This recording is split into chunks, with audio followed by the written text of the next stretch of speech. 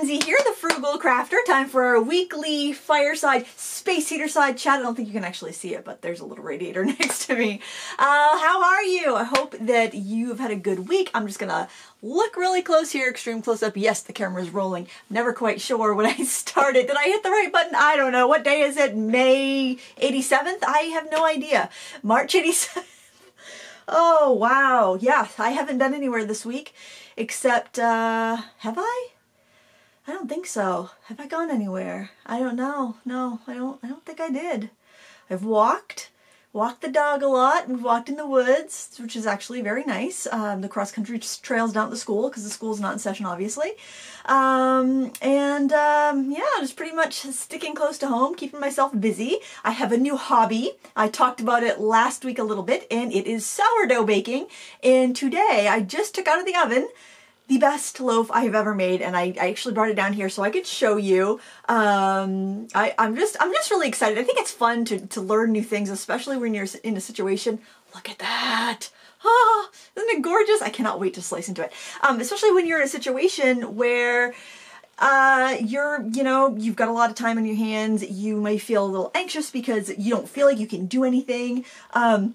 Great time to start a new hobby or to expand into something you've been interested in. I've been baking bread for years, but I've wanted to do sourdough for like the last 6 months or so, but it just, every time I like read about doing the starter, it just seems like a big ordeal, and there seems like a lot of ways to screw up. But I found a recipe on this blog called Kitchen, and I'll link it down below because it was so simple. For one thing, I would see all these sourdough starter recipes, and you'd need like flour that I don't have, like something I have to go to the natural food store for, not just something I have in my pantry, or it would just be a long process and a very specific, you had to do certain things at certain times, and it just seemed like so many opportunities for error and wasting everything. And I also didn't like the fact that you had to discard all the time. So I found this recipe for a sourdough starter that used all-purpose flour, and you just added to it 4 ounces of water, 4 ounces of flour every day for 5 days. Bam, you get a starter. And on day 3, because day 2 I'm like, I am making paste. There's no way this is going to work. Day 3 I had bubbles. It had lifted and fallen, and it just kept getting sour smelling. It just smelled sour. It smelled right.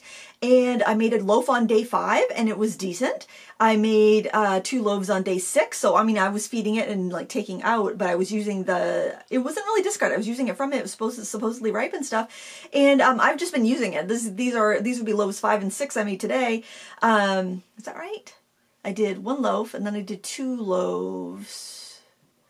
Yeah, 5 and 6. These would be loaves 5 and 6, I think. So I did 1 on one day, then I did 2.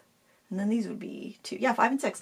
And today's loaves came out great. I also did 1 in a loaf pan. But anyway, I'm at that wonderful stage in learning something new where you don't know how much you don't know yet. And that's where I am. So like I'm at that wonderful stage, that fertile stage of learning something new where you're making huge steps forward all the time. That's why I think it's so important to try new things, because once you've been like painting or you've been doing something for a couple of years, you plateau. And then you're like, why can't I push forward? I just feel like I'm staying at the same level, and it can get very discouraging. You might even feel like you've fallen back, like you've taken a few steps back in what you're learning, and it's very discouraging. So trying something new, you get that beginner stage. I think the beginner phase in things is so wonderful. It's kind of like the newlywed phase in a relationship. You are constantly growing and learning. Like the problem that I had with my second loaf, I was doing an artisanal style, kind of like I just showed you there. But it didn't rise up really. It kind of spread out. I tried slashing it, but it ended up deflating it because I was using a serrated knife, which is what the blog recommended, or recommended this other thing, which I didn't know what it was, but it turns out it's like a razor blade. That's what I used this time, and that's where I got those pretty little slices. I didn't know about I didn't know why you put it in the oven hotter for 10 minutes and covered it. I didn't know why you did certain things. And a lot of times if I don't know why you're doing it, then I'll skip it. I'm like, that's probably not important. I didn't know letting the bread rest after you divided it was important. It's so important because the dough is so sticky, you can't really handle it very well if you don't let it rise, and the dough doesn't get that strength and that tension that you need. So, you're just learning so much when you start something new that, that it's exciting, and you know, you don't know what you don't know yet. I'm practically an expert. I've made 5 loaves. You know, that's how you feel when you're learning something new, and it's just a wonderful feeling. So I encourage you to try something new. Maybe it's painting, maybe it's card making, maybe it's using a different media like markers or watercolors or acrylics or oils. You know, just try something new. If you're stuck at home, especially if you're stuck at home, you know, waiting for your job to start back up, and you've got some time, it's not an expensive, bread making is not an expensive hobby. There's a lot of things that aren't very expensive, especially if you have the supplies at home already. You probably have some supplies because you're watching my channel, and I know you're not just watching it for the chatty, witty conversation. I assume you're watching it for some craft and art techniques. So you've probably got some supplies you bought and paid for, and put them to use, learn something new. There's so many resources online for free, which is just wonderful. There's classes too. There's, you know, very affordable ways to learn, and yeah, trying something new. It's a very good thing. So I'm having success with my sourdough starter that I started just a little over a week ago. Was it last week when we did our chat that I was talking about I just started a starter? Well, so we're seeing the fruits of the labor now. I really like that. It was a very fast starter. It does have it's probably going to taste more sour as we go along. It's slightly sour. The dough tastes slightly sour. It's got that nice chewy texture, but it's not as, and it's enough to kind of lift the bread.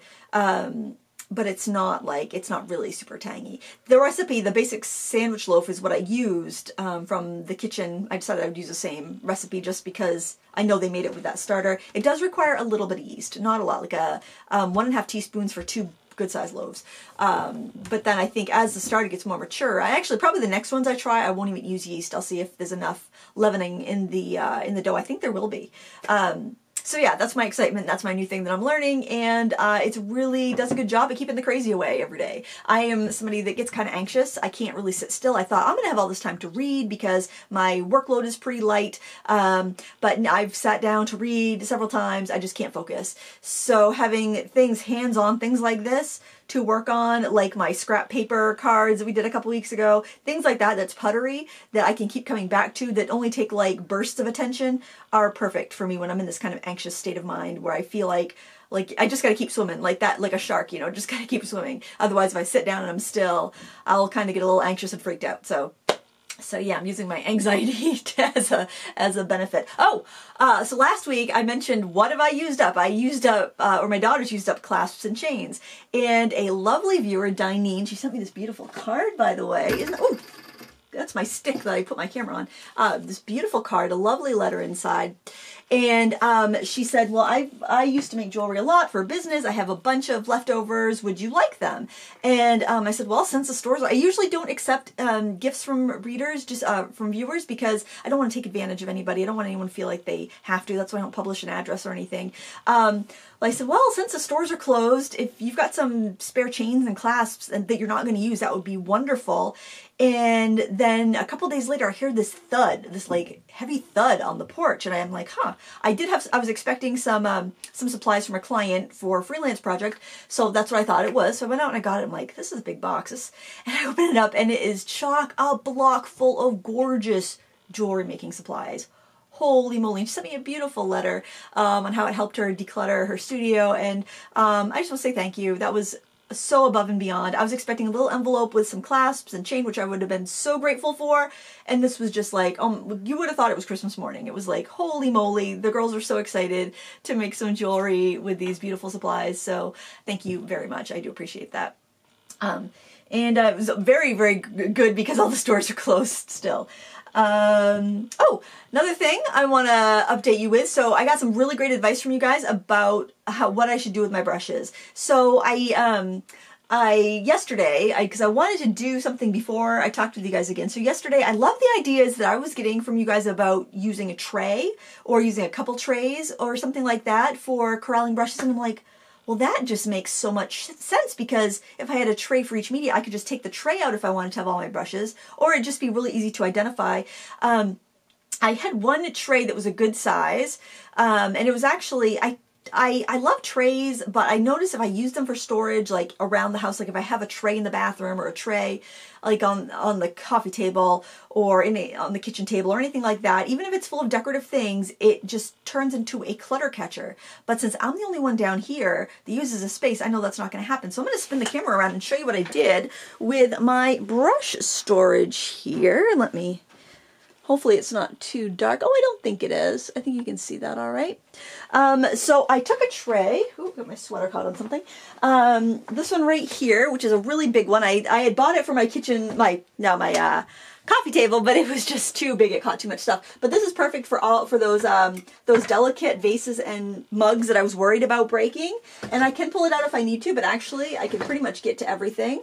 And then I have my oil painting brushes in this vase, my short-handled oil painting brushes, so like if I'm sitting and I don't want to have my long-handled ones. I put labels on all my things of acrylic, and I found this big can. You guys might be using these things that come in big cans like that. I think they're called like number 10 or number 8 cans. You can get like long-term food storage in them, but we go through a lot of peanut butter powder because it's like fat-free. I love to add it in my oatmeal every morning. The kids add it in their smoothies, and it comes in, well, we buy it in these big cans on Amazon when they go on sale. Sometimes they're like 40 bucks, but they will drop in price to like 12 something, and that's when I grab them.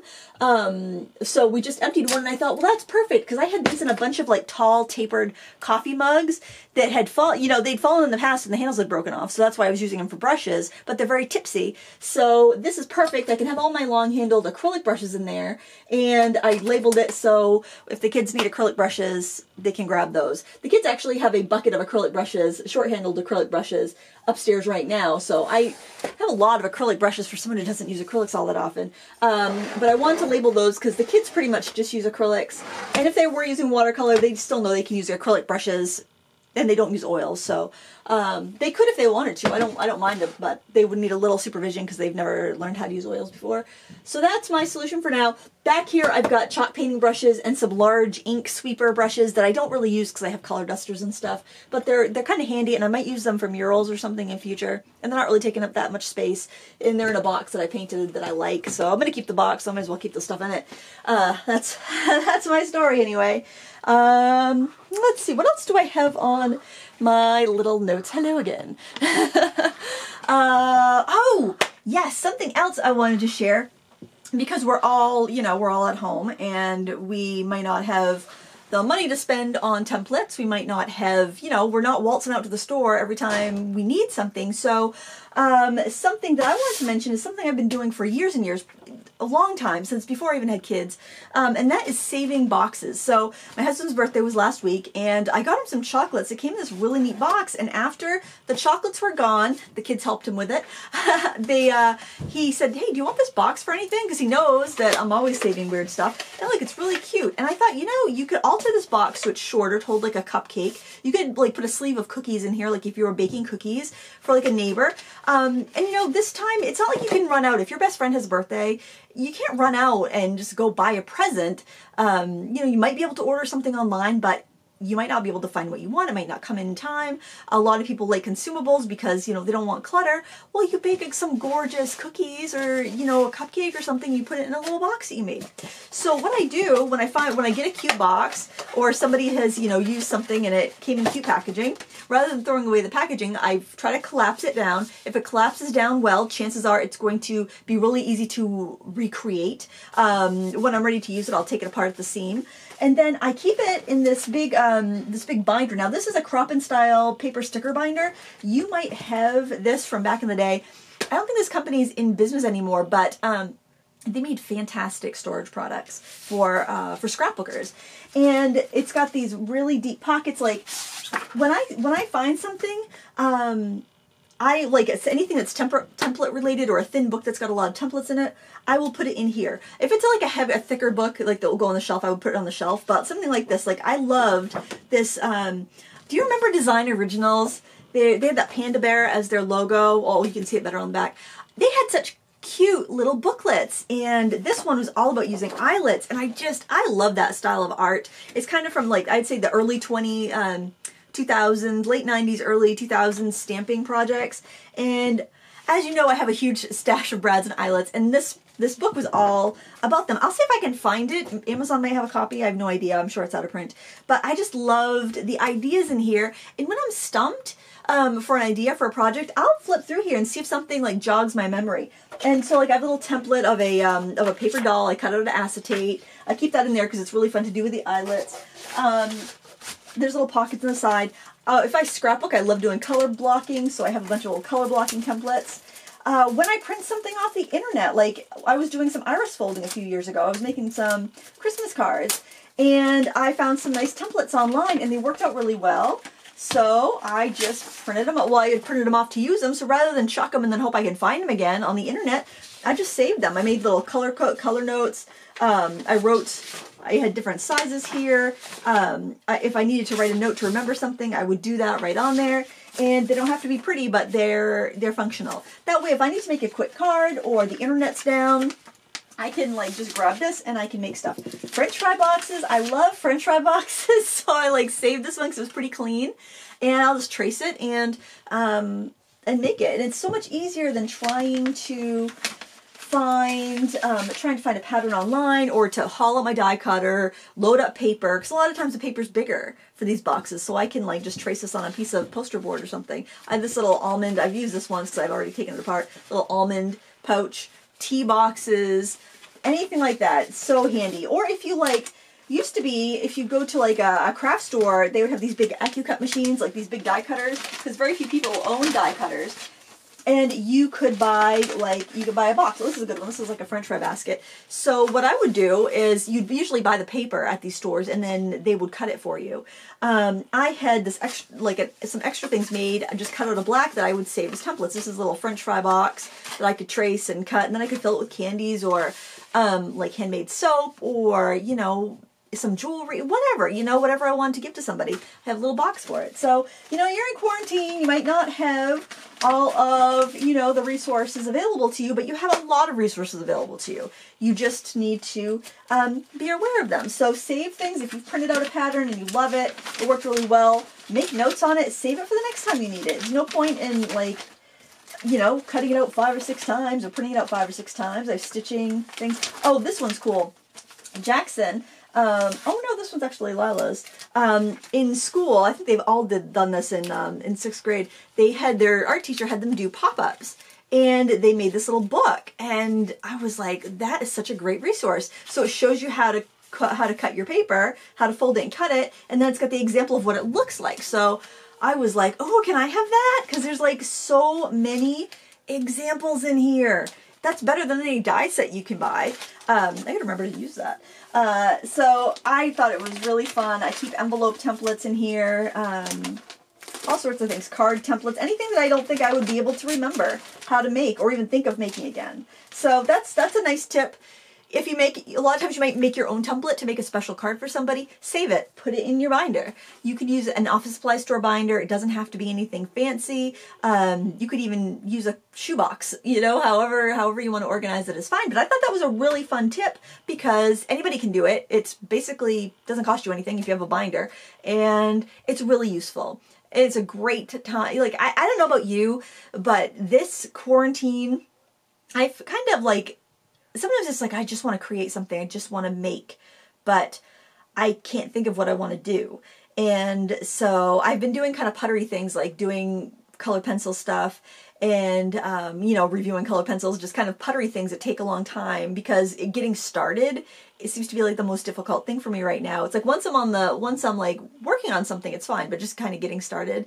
So I'll kind of do a big batch of something and just kind of putter away at it. Like I did brusho backgrounds. That video just came out. I have some marbling projects coming out probably yesterday at the time when this video comes out.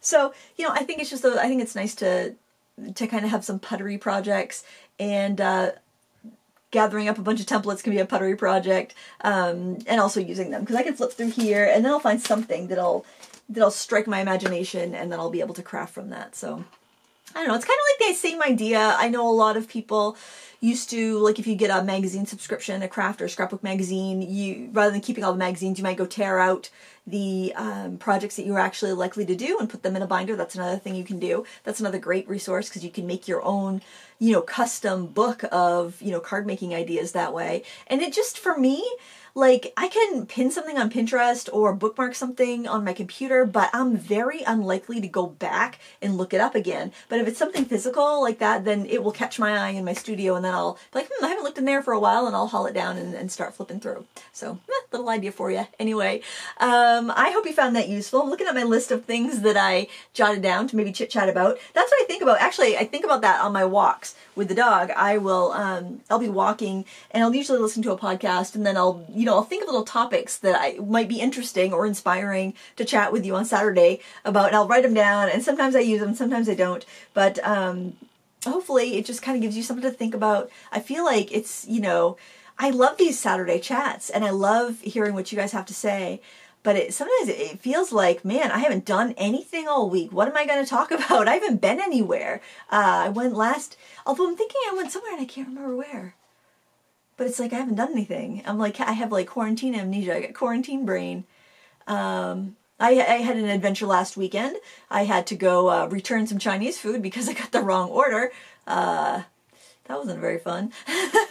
Because it was all the way in Bangor, which is like half an hour away. Yeah, no, I haven't had any real... Oh! Yes! How did I forget this? I did go see my mother on Mother's Day. So thank you guys so much for weighing in on whether it would be safe or not to do so. Most of you guys said it would be perfectly safe. The biggest risk would be me picking up something from her since she's been working every day. They own a hardware store, lumberyard, essential business. It was lovely. We went down there and visited. I brought some plants, went to the nursery and bought some flowers. I don't know anything about plants. That should probably be my my new hobby, but I do not enjoy digging in the dirt and doing all that stuff. And I don't enjoy being outside unless it's like really hot out. So yeah, digging around the dirt, 50-degree weather does not spark joy. But my mother loves to garden, my sister loves to garden, so I grabbed some plants for them. And it's funny, my sister gave me a geranium. She gives me the very low maintenance plants. So it was nice to see Mom, Dad, and Bri. And it was a good little visit. So yeah, we did do that. That was great. I'm so glad we did that. And of course, if you follow my blog, I'm sure that you already knew that. But yeah, check out my, if you're looking for some projects to keep you busy, I have thousands of videos on my YouTube channel, including some videos for kids, although I don't know if you can even find them, how YouTube changed everything about kids, but I think I still have a kids playlist where you could find all the kids crafts if you're looking for stuff to do with them. Yeah. Start something, try something. That, I think the best way to learn is just to jump in and do it. I am the type of person that if I research something, are we about to run out of time here? Oh, we got a couple minutes. I'm the type of person that if I research something too much and I'm just like, nope, not gonna do it. Like, and that's why I think it took me so long to try making sourdough bread, because like every time I read it, everybody has an opinion and everyone's like, that won't work. All-purpose flour, you can't use all-purpose flour. You gotta go get this artisanal flour that was grown in the Serengeti for the purpose of sourdough bread making, that was passed down through generations of artisans, and you must buy that flour and you must do this and you must do that. And it was just like, oh my word, that is way over my head. I am not that experienced of a domestic goddess to be able to pull that off. But when I found that simple recipe, I'm like, I'm just going to try this. Either it works or it doesn't.